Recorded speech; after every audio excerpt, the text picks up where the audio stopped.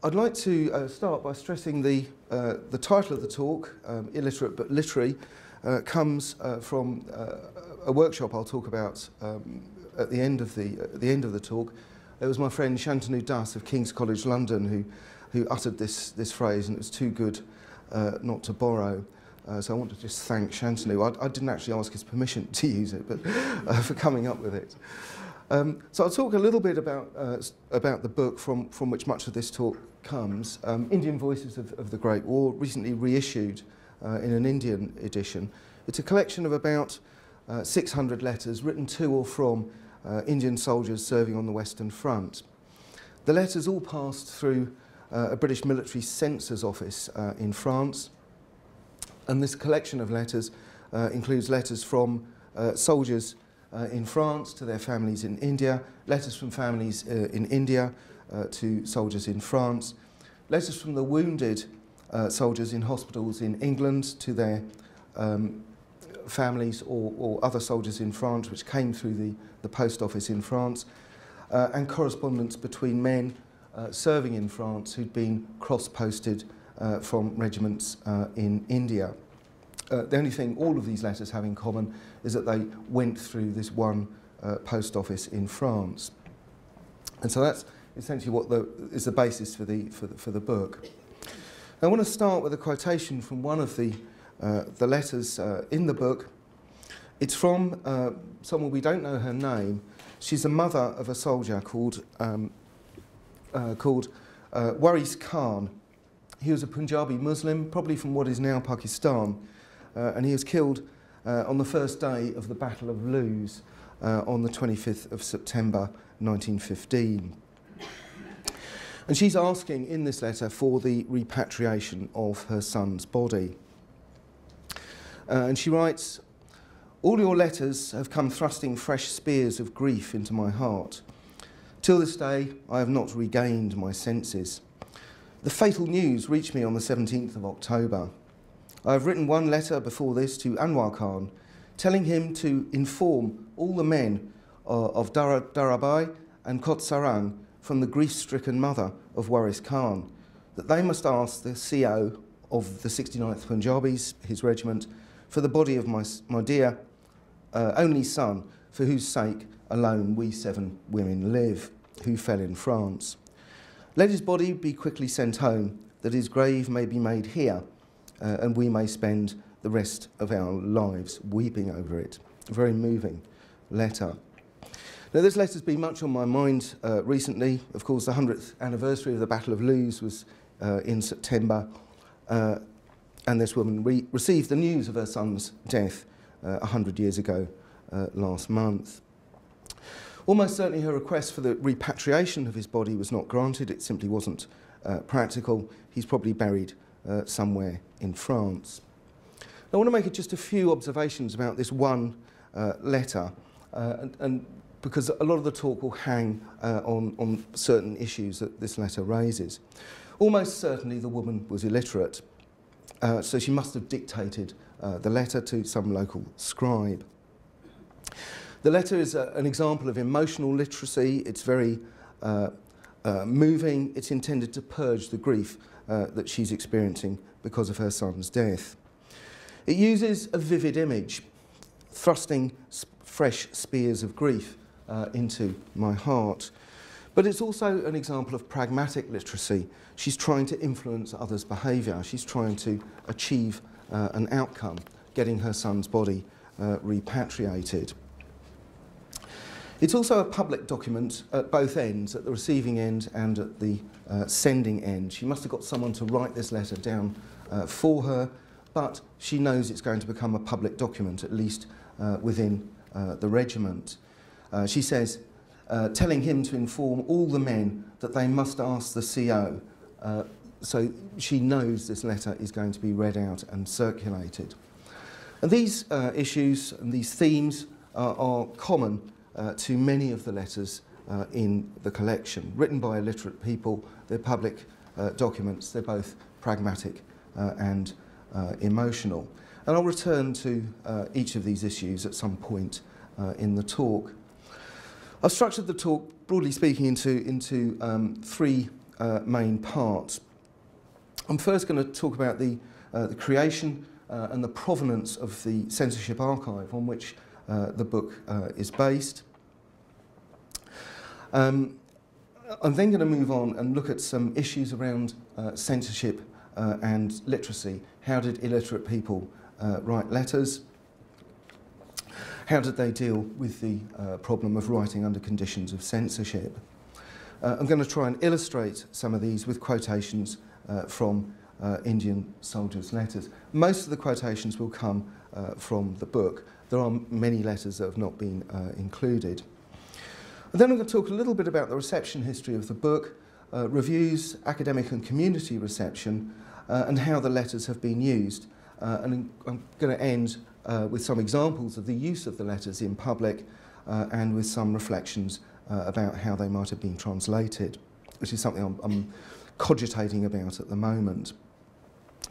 The book grew out of a monograph about the Indian Army in the 19th and 20th century that I wrote or published about 20 years ago. I think some people in this room will know the history of the Indian Army is a much more fashionable subject now than it was when some of us started working on it all those years ago. When I was working on the monograph, I came across this collection of letters. I came across this censorship archive in the British Library, in the Oriental. They keep changing the name, but what up until recently was called the Oriental and India Office Collections. And a wave of quotations from soldiers' letters into the monograph in order to illustrate some of my arguments about the importance to the soldiers of the Indian Army of things like honour, religion, caste and warriordom. But I always wanted to follow up with an edition of the letters. I'll just say a little bit about the Indian Army. It was sent to Europe. 2 infantry and 2 cavalry divisions were sent to Europe in 1914, 1915.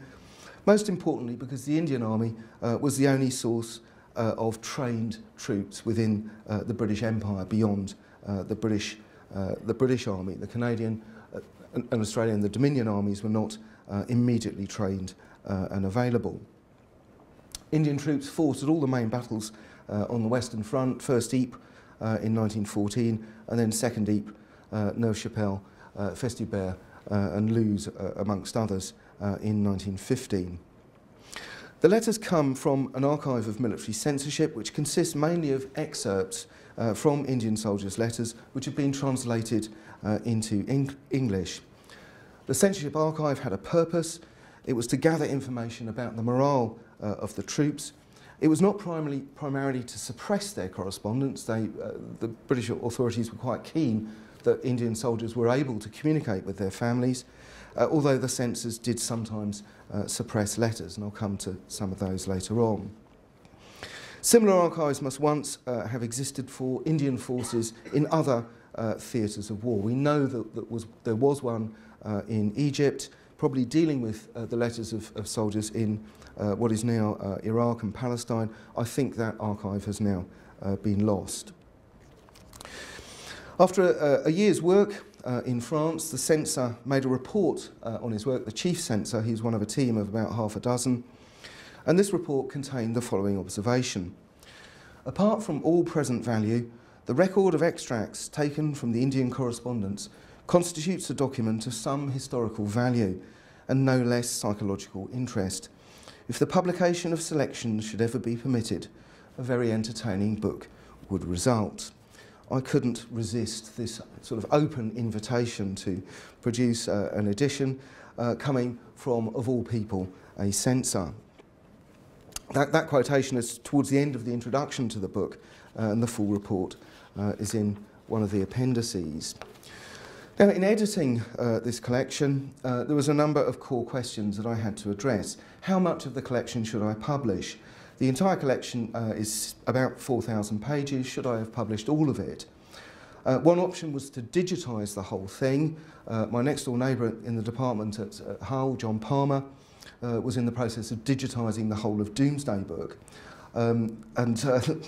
He rushed through it in about 30 years. I decided against that for 2 main reasons. partly because there was the censorship report was information gathering, so there was a lot of repetition. Secondly, unlike John had 100 years of really serious scholarship on Doomsday to build on, I didn't have anything like the same to go on. And thirdly, I wanted to use that quotation about an interesting book, which meant it had to be one volume. I wrote an introduction to the selection. When I did that, I read all the selection I'd made, 650 odd letters, but I read them again in reverse chronological order to try and see the letters in a new light, and this slightly strange method does seem to have worked. I also made sure that every one of the letters in the book is referred to by number in the introduction, so you can read the introduction and then read the whole book by referring forwards to the letters. There's lots of cross-references in the book, so you can pick up the book at any point and just keep reading until you get to a cross-reference. I want now to move on to pick up some of the themes that are in the book and in the collection. First, most obviously, the theme of censorship. Indian troops knew that their officers, British or Indian, would read their letters, which were sometimes read out before one or two officers. This censorship, however, became fairly cursory as officers with the necessary linguistic skills were killed. But the main censorship that I'm drawing on was based for most of the war at this post office in Bologna, where all the letters passed through the Indian post office. There was one Indian civil servant assisted by a small team of retired civil servants and Indian Army officers. They read and translated a small selection of the letters each week. There were far too many for them to read them all, but each week they prepared a report with attached translated extracts from about 50 or 100 of the letters. The main aim of this censorship was to monitor the morale of the troops and to preempt any problems, particularly around food or religion. Almost all the original letters, I think, must now be lost, but I'll end with one of them that we've found. How did soldiers and their families write their letters? The census of India showed that 94% of the Indian population was illiterate. A few soldiers might have been literate, such as officers or company clerks, but most soldiers and their families must have used letter writers and letter readers to read and write the letters. And this, of course, affected what the correspondents were prepared to say, since they knew the letters it was possible that they might be read aloud. Letters could, however, be privatised by including instructions to the letter reader, such as, to the person who reads this letter to my father, it is to be read out only to him and alone. The sheer quantity of the correspondence, despite the fact the troops were illiterate, suggests that the letters mattered. In 1915, there were about 20,000 letters a week coming from Indian troops in France, a huge number from 4 divisions. For most troops, it was the only way they could communicate with their families. One wounded man in hospital in Brighton wrote home, "As long as there is life in me, I will worship and love and write. It is my one prayer that you should do likewise." One of the first and most striking features of the letters, unsurprisingly enough, is reaction to the war. "There is a river of blood flowing here," wrote one man home. Soldiers started writing to prepare their families for their deaths. One man wrote home, "This is a fight of heroes. Men will remember this war all their lives and say that so-and-so died in the German war." By this he means that his family's status as a military family will be enhanced by his death, which he sees as imminent. They also write very pragmatically home letters about what should happen to their pensions when they get killed, and some also write home urging their families not to enlist because the losses are so high. These letters were passed by the censor because he felt that they were simply trying to prevent harm happening to their families rather than expressing disloyalty. There was a great reproach when a soldier learnt that one of his family had joined up. "It is a matter for regret that you," he wrote, "as a sensible man, should put your foot into the blazing fire." In areas where blood blood feuds were practiced, some soldiers used the military post as a vehicle for continuing feuds that were going on back home. When a Pathan, for example, learnt that his father had been killed in a feud, he wrote home, "If you have any sense of honour, and if you are a real Pathan, then you should take your revenge by killing two enemies quickly," meaning they lose two people for the loss of one. This letter would be one that would be suppressed. Incitements to murder were normally suppressed. But since the censors are only reading a small proportion of the letters, incitements to murder must have got through. There is another side to this picture of courage and loyalty, however. Problems of morale did become fairly evident early on in 1914, and soldiers write fairly despairing letters, particularly towards the end of the First Battle of Ypres. One man wrote home, "The butcher does not let the goat escape," a typical animal image that the soldiers often use. Others compared themselves to maggots who are being killed in their thousands. There was some evidence of self-inflicted wounds, and these occasionally surface in the letters, normally in very coded forms, like, "I've been wounded in the trigger finger, do not worry about me." What particularly bothered the Indian soldiers in France was the practice of returning wounded men to the front once they had recovered, and there are lots of references to this in the correspondence. One Sikh wrote home to his father, "There is no hope that I shall see you again, for we are as grain that is flung a second time into the oven, and life does not come out of it." Meaning once they've recovered, they're sent back to the trenches, and again using this image, this rural image of grain. The soldiers and their families felt that this practice was very unfair for two main reasons. Given the casualties, this meant that a wounded man was likely to be wounded a second time or even killed once he was sent back to the trenches. And secondly, it meant that the policy meant that the only wounded men who could return to India were those who had been disabled by wounds and hence economically disadvantaged.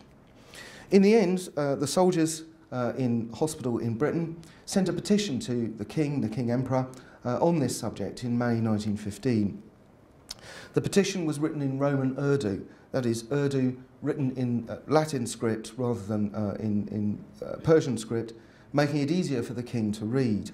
Actually, it made it more difficult for the censor to translate. And it read, "Address, England, the Emperor. Let no one except the king open this," so that showing an awareness that these letters are being opened.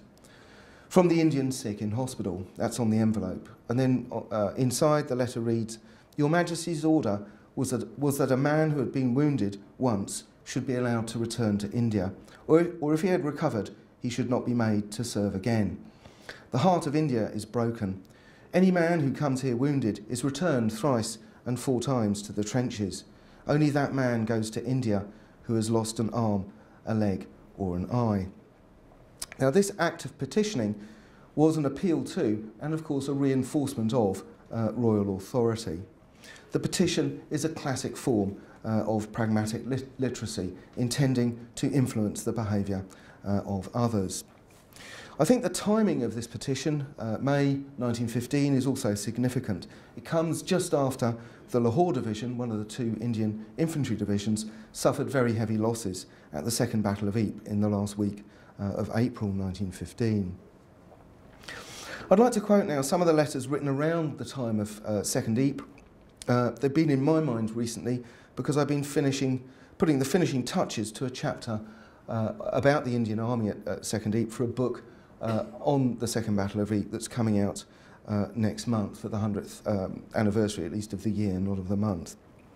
It was around this time that rumours began circulating among Indian troops that they were being sacrificed to save British lives. And this rumour crops up in the form of a simple code in a number of the letters. One man writes home, "Please do me the favour of letting me know what is the condition of the market for black pepper. That which I brought has all been finished, and some more has been sent. You probably know that there is lots of red pepper, but they want black. In this case, as in others, red pepper stands for British troops and black pepper for Indian.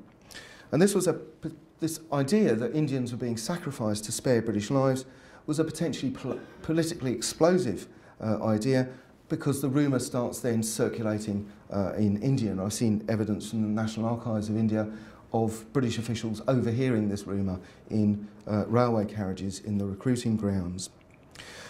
In the chapter, among other things, I've looked quite closely at the deployment of British Gurkha and Indian battalions in the Lahore division at 2nd Ypres, and in detail at the casualties.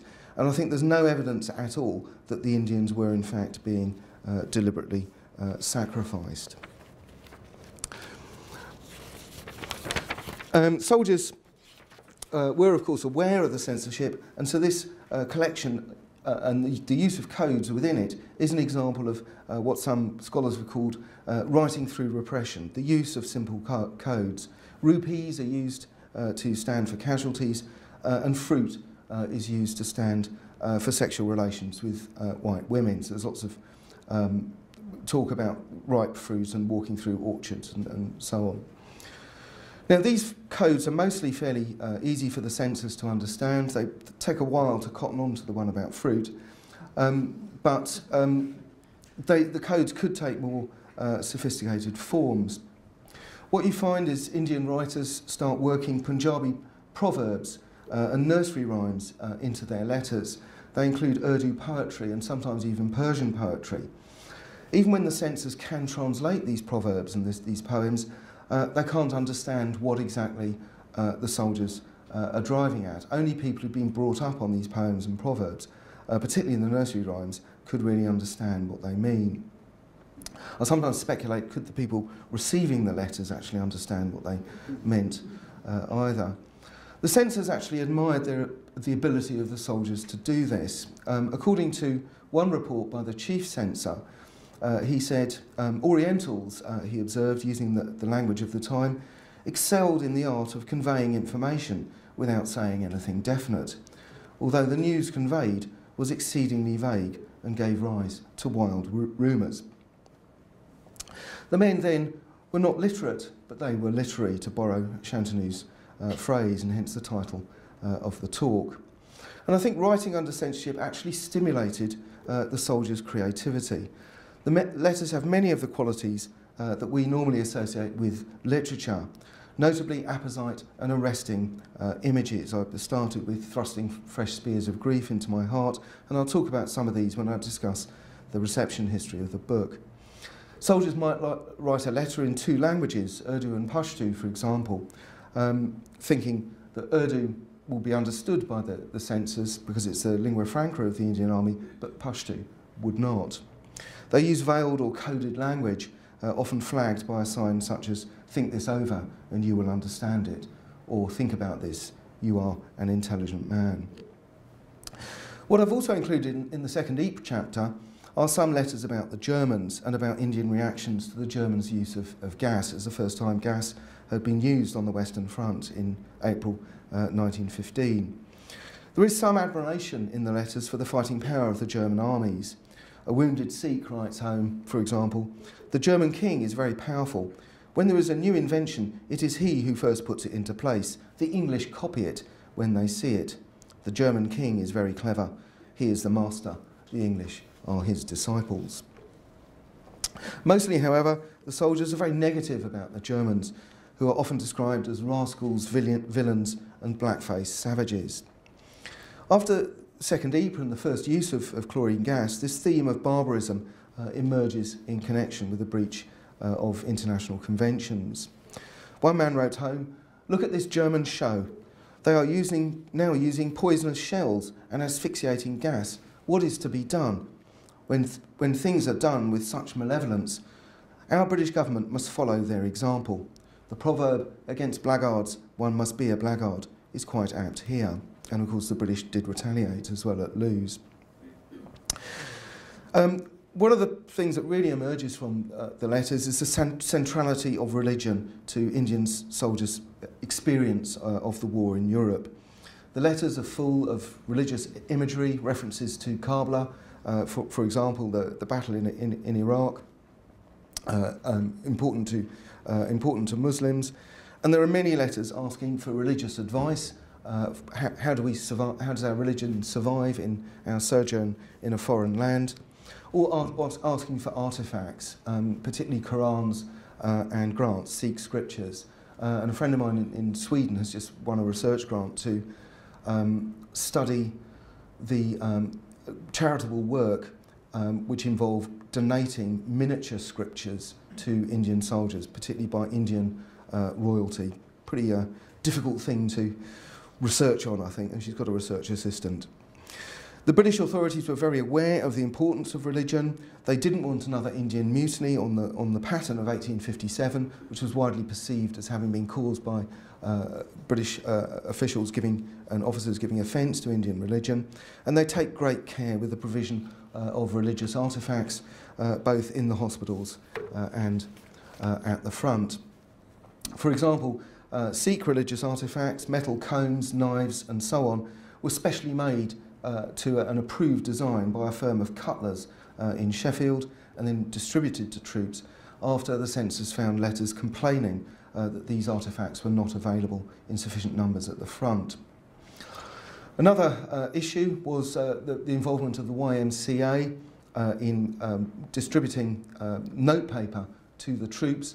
This notepaper had Young Men's Christian Association symbols on it, and the censors took great trouble to erase any Christian symbols that appeared on letters as a way of making sure there was no rumours being spread back in India that the men were being converted to Christianity.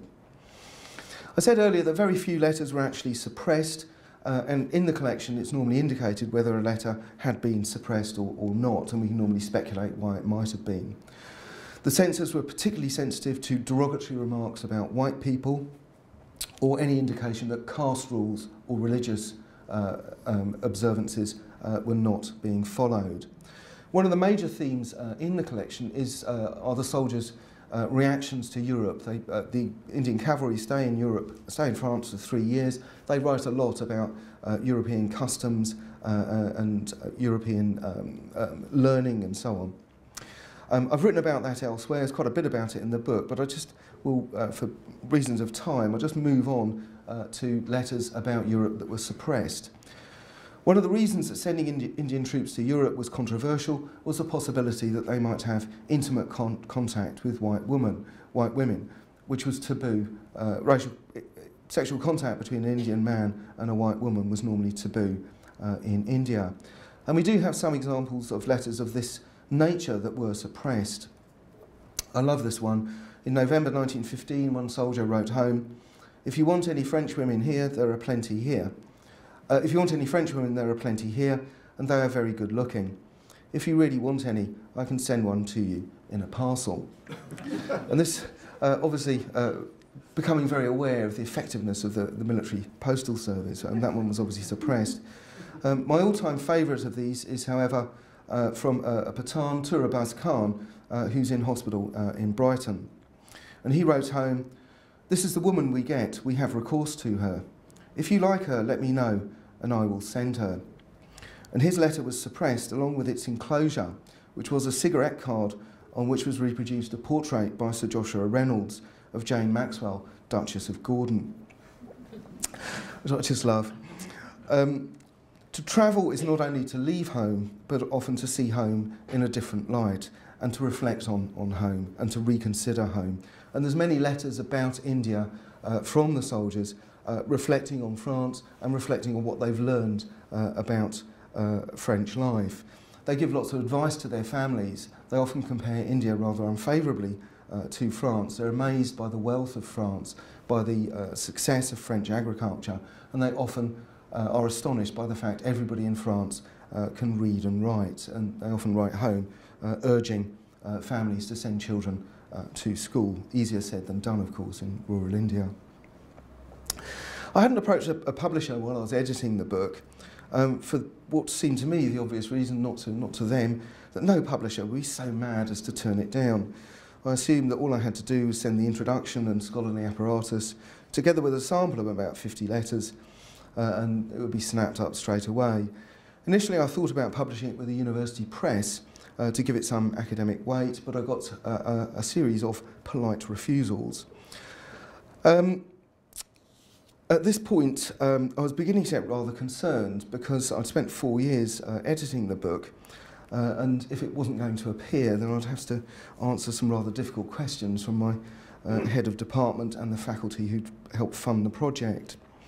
So I sent it off to Macmillan, who'd published a monograph on the Indian Army, which had come out a few years earlier, and had received good reviews, and they were very enthusiastic about it and wanted to publish it. But that was a very serious relief. It's come out in a slightly different version. I was going to talk about the illustration. On the original Macmillan version, the cover illustration, which I think you're going to do for the National Army Museum thing about this, aren't you? Shows cavalry with lances, Indian cavalry with lances in 1917. Simply I wanted to make the point on the cover. It's often argued that cavalry had no function on the Western Front after 1914, and this picture shows a stage picture perhaps, but it shows that perhaps they did. The book came out a while ago now, and I want to say a little bit about how it was received. The book reviews were mostly positive. The Sunday Times ran a review which they said they were going to illustrate. They didn't in the end, but the review appeared in the Sunday Times culture section. I just want to focus on one aspect of this review. It's by Patrick French, quite a distinguished popular historian of India. He described the collection as important and endlessly fascinating, a sad feast of a book, which obviously we were happy about. But more significantly, he also quoted from one of the letters, and it's one of my favourites in the review. It was written by a wounded soldier in hospital in Britain, reflecting on the fact that once he has recovered, he will have to go back to the trenches, and this issue crops up again and again, as I suggested. But sadly, he's no longer got the courage to do this. So he writes home in a wonderful image, "I am like a man who, once burnt, is afraid of a glowworm."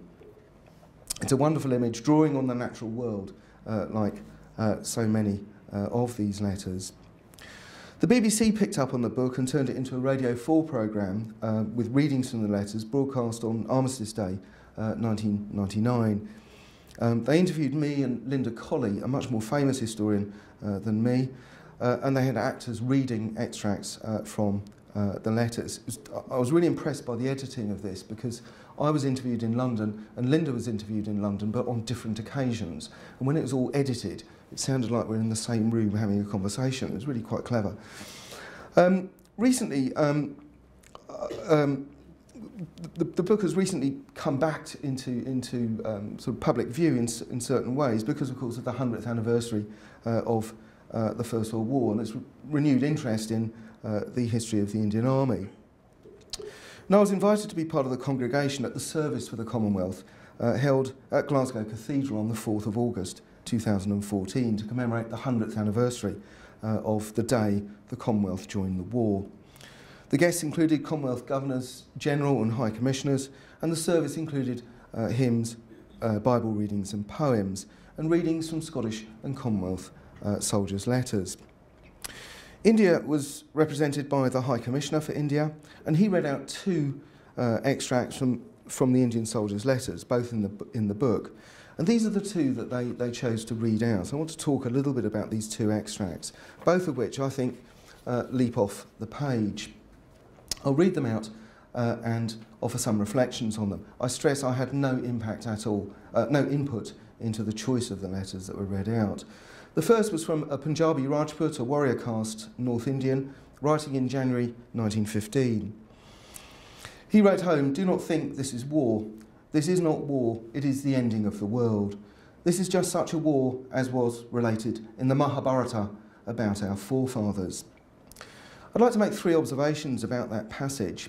I'd cited the phrase, "This is not war, it is the ending of the world," in my earlier monograph about the Indian Army. The phrase just leapt out at me. Sir John Keegan, sadly no longer with us, wrote a review of the monograph for the TLS, and then after reviewing the book, he then went on to write his own history of the First World War, and he quoted that letter in his own book about the First World War. Then the people who picked up put together the service in Glasgow picked up on the phrase. So the phrase, the ending of the world, obviously resonates because it's done for three of us in completely independent ways. And I think it's important in the service in Glasgow Cathedral that it resonates particularly in a Christian theological context, even though the author is a Hindu. Secondly, we are of course accustomed to thinking of the First World War as ending a world. The war brought about the Russian Revolution and the end of four empires, the Russian, Austro-Hungarian, German and Ottoman. The world really was never going to be the same again. But when we normally think of this, we think of it in a European or Middle Eastern context. It's really interesting that a North Indian Rajput makes the same observation, and as early as January 1915. And for the soldiers of the Indian Army on the Western Front, the world really was ending. They suffered appalling casualties, as did the British Army as well, of course. And thirdly, when this man tries to convey the enormity of what is happening in Europe back to those in India who have no direct experience of it, he uses an image drawn from classical Indian literature, the Mahabharata. And this was quite common practice amongst Hindu soldiers. And this man was, like most rural Punjabi Rajputs, probably illiterate, but he had literary awareness. The second reading was from a Sikh sowar or cavalryman, the second reading in Glasgow. And he wrote home, "The state of things here is indescribable. There is a conflagration all around, and you must imagine it to be like a dry forest in a high wind in the hot weather, with abundance of dry grass and straw. No one can extinguish it but God himself. Man can do nothing. What more can I write? Here thousands of lives have been sacrificed. Scratch the ground to a depth of 1 finger, and nothing but corpses will be visible." I'd like to pick up on two things from this extract. The first is the imagery. He uses the image of the forest fire, the conflagration, the dry grass and straw. And again, this is typical of the language that's found in many of the letters. Secondly, he uses the language of sacrifice. It was a letter from a Sikh soldier, but very appropriate for a Christian memorial service. And it echoed the sort of language that was being used at the time in Christian Europe, language of sacrifice. But interestingly, it is not typical of the language used by most Sikhs at the time. Sikhs were much more likely to evoke the warrior traditions of Sikhism, and I'll come on to that. One of the things that struck me about the readings in general at the Glasgow service was that at a British religious service of major international importance, 5 of the readings, St Matthew, St Mark, Thucydides, and 2 from the Indian soldiers, were translations into English, and I'll come back to the issue of translations about which I've been thinking recently. Interestingly, the letters read out were from a Hindu and a Sikh. There was no letter from a Muslim. There may have been Pakistani officials at the service, I don't know, but Pakistan was not officially represented in the order of service. A striking omission, I thought, given that in 1914, the British Empire, as Winston Churchill was fond of saying, was the greatest Muslim power on earth, and that Punjabi Muslims were the single most numerous class of soldiers represented in the Indian Army in both world wars. So I'd like to rectify this omission and move on to some readings from Muslim soldiers to give an idea of the variety of Muslim responses to the war. The first is from a Muslim officer writing in December 1914. We don't know his name. This is just after Ottoman Turkey had joined the war, putting in the Indian Army's Muslims into a position where their loyalties were often potentially divided. And he wrote home, "What better occasion can I find than this to prove the loyalty of my family to the British government? Turkey, it is true, is a Muslim power, but what has it got to do with us? Turkey is nothing at all to us." Clearly, he's expressing very openly loyalist sentiments, and at this early date, he probably wouldn't have known about the existence of the Boulogne censorship office, but he would have known that his own officers, regimental officers, would have read his letter before it was posted. So there might have been an element of self-censorship there. But a language of qualified loyalism is a characteristic Muslim voice in the collection, with some significant exceptions. I want to read a second letter now. It's from an elderly Hindustani Muslim to his son serving in France. He writes, "Formerly, I had experienced but one sorrow, and that was the death of your mother. My childhood and manhood were spent very happily. Now, in my old age, I have had to endure the sorrow of long separation from you, and as a consequence, my eyesight is failing rapidly. It is not fitting that I should dilate on my infirmities, and up to the present time, your brave words of comfort and hope have sustained me. But many people like me have, through grief for the loss of their offspring, departed this life.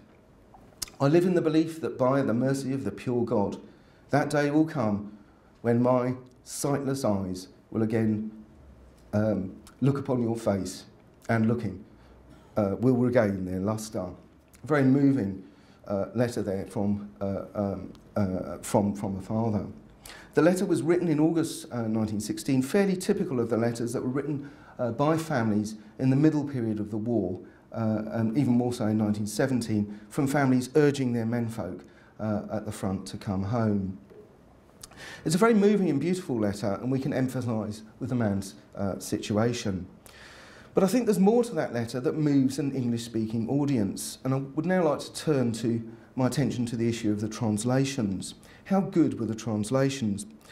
I was asked this question a few weeks ago at Ilkley Literature Festival, and I gave an impromptu response, and I've reflected upon it since. I think the translations were very good. They were probably very good. We don't know. We don't have the originals.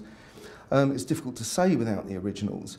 But and I think the translators were Indian civil servants, Indian army officers with long experience of Indian languages. But I was struck by the phrase, "It is not fitting that I should dilate on my infirmities." That is not the English of 1916, it is the English of Shakespeare and the King James Bible. Specifically, it echoes St Paul's second letter to the Corinthians, and my brother, an English teacher, suggested it echoes Richard III. I'm descant on my deformities, I think, is the echo. Also, the word use of the word lustre, when he writes, "and looking will regain their lustre," I think echoes King Lear, echoes the scene when Gloucester is blinded. "Out, vile jelly, where is thy lustre now?" I think the translator here is self-consciously creating an English literary artefact out of an Urdu original, composed by someone who is almost certainly illiterate. That letter has gained in translation. The chief censor, Evelyn Berkeley Howell, born in 1877, an Indian civil servant who worked mainly in the Punjab before he went to France, he actually went on to publish a volume of translated Urdu poetry, I think in the 1960s, when he must have been fairly elderly. It's worth remembering that translations can be great literature in their own right. In English, think only of the Rubaiyat of Omar Khayyam or the King James Bible, so much part of our intellectual furniture. As an undergraduate, for example, I had to study Richmond Lattimore's translation of the Odyssey, which is seen as a great work of English literature. Now, I want to return to the subject, moving on from translations, return to the subject of Muslim soldiers, just to note that it's worth remembering that the first Indian soldier to win the Victoria Cross after Indians became eligible for that award in 1911 was a Muslim, Khudadad Khan, a Baluchi. We don't have letters from him, I believe, but we do have letters from the fourth Indian to win the Victoria Cross, Mir Dust.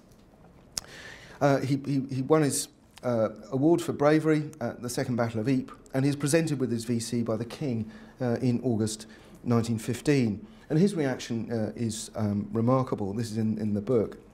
He writes, "By the great kindness of God, the King with his royal hand has given me the decoration of the Victoria Cross. God has been very gracious, very gracious, very gracious, very, very, very, very gracious to me. Now I do not care. The desire of my heart is accomplished." After he received Russian and French decorations, he became the most highly decorated Indian officer in the Indian Army. He'd also received the Indian Order of Merit in 1908, then the highest award for bravery available to an Indian, so effectively his VC was almost a VC and bar. But even he was ambivalent. He wrote home in another letter, "The Victoria Cross is a very fine thing, but this gas gives me no rest. It has done for me." His brother, Mir Must, also a Jamadar, junior Indian officer, had earlier deserted in March 1915. He'd gone over to the Germans with 24 troops, and he'd ended up in Kabul with a party of German agents in August 1915, and their plot was to try to bring Afghanistan into the war against India. So very complicated, and I think an interesting example of the complexity and ambivalence of some Muslim reactions. The Sikh community has picked up on the book in several ways. I was asked to give a paper in Sweden to an audience which included local Sikhs. And in that paper and in the book chapter that resulted, I used this quotation which illustrates something about, I think, the warrior values of the Sikhs. And it describes the death of a Sikh officer. Someone writes home, a wounded soldier. The 47th Sikhs, a crack Indian regiment, were charging. The Sahib, the British officer, said, "Chur Singh, you are not a Sikh of Guru Gobind Singh, you who sit in fear inside the trench." Chur Singh was very angry. Chur Singh gave the order to his company to charge. He drew his sword and went forward. A bullet then came from the enemy and hit him in the mouth. So did our brother Chur Singh become a martyr. There are 2 points I'd make about this letter. Despite the reference to martyrdom, the main emphasis in the Sikh officer's motivation appears to have been warriordom, honour and identification with Gobind Singh, who was the military guru. Rather different from the language of sacrifice that was used in the letter from a Sikh soldier read out in Glasgow. Secondly, it's a British officer who, in the first instance, uses this language. He obviously understands what will motivate his colleague to risk his life in battle, that being a Sikh of Guru Gobind Singh is more important than dying in battle. I'd like to close with 2 observations. One, a few remarks about a recent exhibition in London. It was last year, I think, at the Sultan of Brunei's gallery at SOAS. It was called Empire, Faith and War. And it was curated by the British Sikh community. They collected artefacts from families to do with the Sikh experience of the First World War. And I was asked to give a talk then, and that's when Shantanu came up with that expression, illiterate but literate. But one of the items they'd found was one of the original letters. It had been written by a teenage girl, they think, to her father, serving at the front. We don't know which front. It was written in Gurmukhi, Punjabi, written in the script of the Guru. And interestingly, in the letter, she was telling her father that she'd learned to read and write. She had done this in order that she could read his letters out to her mother, instead of having to rely on a village letter reader. So that there was less risk of his letters home becoming subject to village gossip. I was very touched both by the idea in the letter and by the fact that one of the originals has been rediscovered. Others may surface. I'd like to end with a dedication of the book, which is, of course, to the Indian soldiers. There was never any doubt, as a Jerseyman, in my mind, what this dedication would be. It was an extract of Norman French medieval poetry written by Maistre Wace, who, like me, was born in Jersey. To medieval scholars, it's a very famous passage, and many people in Jersey know it too. I put it as a dedication, and I deliberately left it untranslated for several reasons. First, of course, poetry is difficult to translate, particularly if, like me, your main languages are French, German and Italian, not medieval Anglo-Norman French. Secondly, I wanted it to stand out as the only passage not in English in the book, in a book in which virtually all the letters are translations into English. And thirdly, I wanted to weave a passage of poetry into the book in a language that many readers would not immediately understand, just as the Indian soldiers had woven poetry into their letters to confuse the censors. I'm not going to try to read it out in medieval Norman French, but I will approximate a translation into English. And my translation, probably not very good, reads, everything starts to decline, everything falls, everything dies, everything comes to an end. Unless a scholar puts it in a book it cannot last nor live. Thanks a lot.